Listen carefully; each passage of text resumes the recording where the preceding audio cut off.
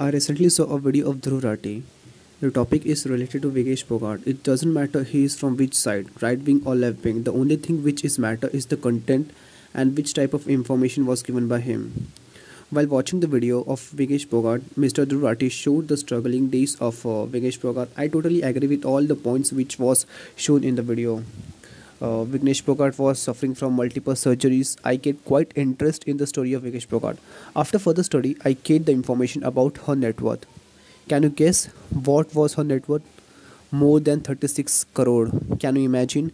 The limelight which was given by some content creators or news media is totally biased. Recently, news was come from Indian National Congress party that Vignesh Bogart and some well-known wrestlers joined the Indian National Congress. It doesn't mean she joined which party, Indian National Congress, Bharatiya Janata Party or Aam Aadmi Party. The thing is that in India there was a athlete which get the gold medal or silver medal at international level, but they did not get the limelight by the news media or content creator. They did not. They have to work harder to get food for their family after getting medal at international level.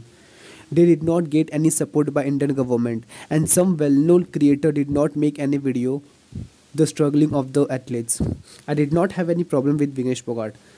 But the thing is that the way he portrayed in the social media is that she is only in India is suffering from the bad infrastructure of sports, corruption, funding, coaching, and training. Be rational.